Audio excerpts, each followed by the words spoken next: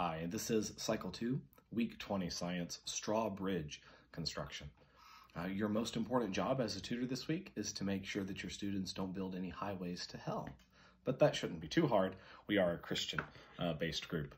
This is a really good week.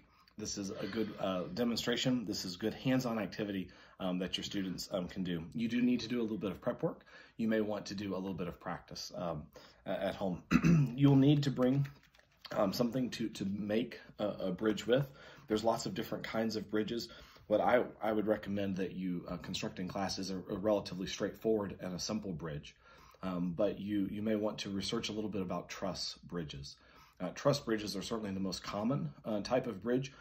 Truss bridges are primarily made using triangles, and they're made in such a way that the entire, although it's composed of individual triangles, the entire thing behaves really as one unit and provides and distributes the weight throughout the entire bridge. That's why they're so strong.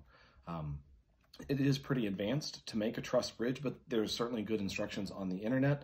There are engineering competitions that are for middle school kids, for high school kids, for collegiate level students, all who try to build the strongest truss bridge imaginable. And some of them are crazy. There's lots of opportunities for you to incorporate that in to your week. But if you have really advanced kids and you want to let them try to make some truss bridges, then I would bring a pattern for them so that they can try to build from it. It's not something that I think they would be able to intuitively do very, very easily or very quickly unless they've built one maybe in the past. And it will also take a long time. The materials that are suggested in the Foundations Guide are straws and rubber bands, Play-Doh or tape as an option for younger students, for the ABCDarians. Maybe you could use little marshmallows and toothpicks. That would be a good option as well. We could talk more about some of those kinds of things. I think all of those are good options. I think using rubber bands to hold the straws together is kind of tricky. I think it's hard. The problem you get into with that, so here's just an example, one straw. When you're building your bridges, if you're using rubber bands and you have multiple straws together, you don't want them to be bunched together by the tension of the rubber band. They need to be able to basically lay flat as a unit. And I think that's kind of hard to do. And it will depend a lot on the tension of the rubber bands. And so my advice would be to use tape. I suggest just regular masking tape. Works very well. Other kinds of tape like Scotch tape or clear tape certainly would work also. But those are the tools that you will need. Okay, so then to start this week's discussion, I would take a straw. I would hold up. I would ask the kids, "What is it?" It's a straw. What do we see? It's a straw. Tell the students, we're going to build a bridge with this straw. When we think about how bridges are made, different bridges can support different masses or different weights or different loads. What kinds of things determine how heavy an object the bridge can support? I think that's a great question, especially for your older kids. I don't know what kinds of answers you would get. I don't know that they will have thought about it a lot, but you could start that ball rolling. What kinds of things determine how much of a load a bridge can support? If you're not getting anywhere, then if you have access to one, I suggest you bring in a brick or another object that's very, very solid. So let's ask the students this question. If I make a bridge out of bricks or straws, which bridge is stronger? I think now they'll start to, I think they will say the brick bridge, right? And you can lead them to this idea that the reason the brick bridge is stronger is because, compared to the straw bridge, is because of the inherent material itself. Can I bend this? Can I break it? Certainly not with my hands. If I had some tools, I could break it. What about the straw? Can I bend it? Can I break it? Easily, right? I can bend it in half easily. So you want to start with this idea that part of what makes bridges work well is the material itself that they're made out of, right? And the inherent properties of the bridge, but there's more to it than that. And that's what we really want to guide our students to see. And so what we want to help the students see is that not just what the material is made of is important, but it also matters how the material is arranged. And that's the secret of a truss bridge, right? It's built in a very specific way so that the compression and the tension are balanced so that the shear forces acting on the bridge are taken care of. Again, that's probably more complicated than what we can do today, but maybe ask the kids, okay, so if you have one straw, you don't have a whole lot of options for a bridge. I suggest a couple of books is what I would get up, bring to class, and I would set up. The higher from the surface that the kids are working, the more dramatic any falls. So take that into consideration. But I think it also kind of makes it more fun, makes it a little bit more interesting. These straws are about 5.5 inches wide. So I would set up my first straw bridge so that it's probably going to be difficult to see on this video, but I'm overlapping the end of the straw very, very, very tiny with the structure here that's actually supporting it. And so we can ask the kids, how strong is this bridge? What could this bridge support? I mean, it could support, a series of ants. I mean, there's certainly things that it could support, right? Very small, but even it would be difficult to imagine it supporting much of any weight at all because it's by itself. But what if I gave you, let's say, 4 of these? Can you make a better bridge? Guide the students to this understanding of, well, if I arrange the straws differently, I might be able to increase the strength of the bridge. I think the first and the simplest bridge that they might envision constructing is just 4 pieces together, just like this. And so again, my point earlier about using the rubber bands, if I laid the straw on my hand, it really will lay relatively flat. It's not bunched together. There's really no pressure, and so that helps. So I could build a bridge like that, for example. Now, how do we want to test our bridges? We want to test our bridges to see what load that they can support in a general way. I think a good and easy way to do it is to bring money with you to class. I would bring some pennies and I would bring some quarters. I got out a little scale and was sort of experimenting around with spare change at home.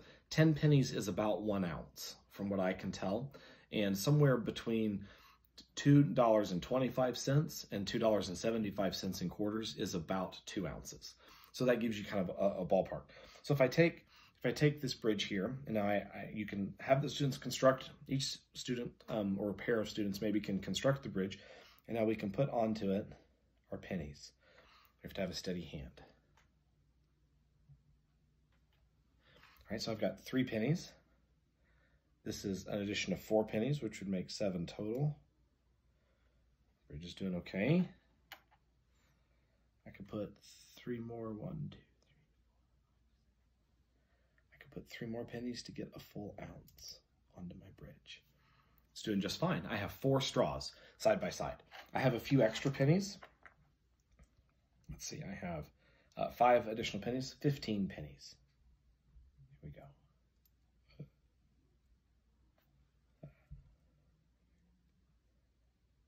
Our bridge can support 15 pennies with 4 straws.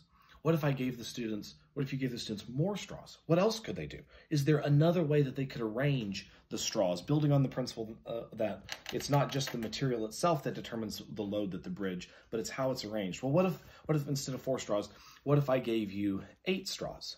What would you do? I don't know what the students will say. They might stack 2 sets of 4 straws together. That may be difficult to see on the video, but take my word for it. There's 8 straws here. So if we were to put 4 straws together, then if we were going to make our comparison with the 15 pennies,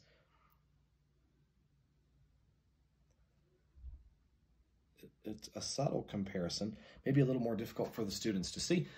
So what's the difference? Both bridges are able to support 15 pennies, but the displacement in the middle of the bridge, when I have only 4 straws lined up here, is a lot higher. The displacement this way is a lot higher, right, than if I was doing that. Is this the only way that I could arrange 8 straws? No, there's lots of different ways. What if my straws were of different lengths?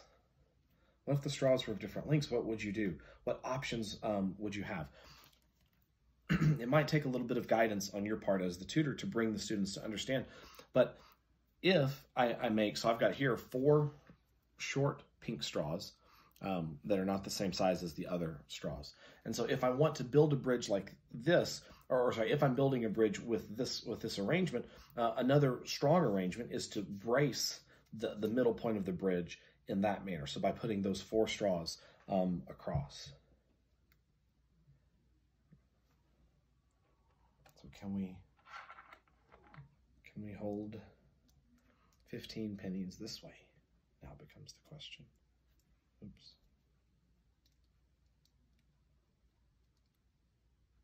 Yes, we can. And the displacement, again, is much less. The displacement in this direction is less with this particular arrangement of the bridge and the straws. So there's lots of different ways that the students could arrange the bridge. Again, these are very simple designs. These are very simple designs for the bridge, but it illustrates the point that you wish to make to the students. To me, are two, that that bridges, the load that a bridge can support is determined in part by the material that the bridge itself is made out of. I think that that's kind of an intuitive idea. Stronger materials that have higher loads. However, it's also important how you arrange the pieces of your bridge. The truss bridge is the ultimate example of that. Super lightweight bridges, the mass of the bridge itself is small, but it's able to support a very, very heavy load. And again, some of the students could build truss bridges. There's resources if that's what you want to do.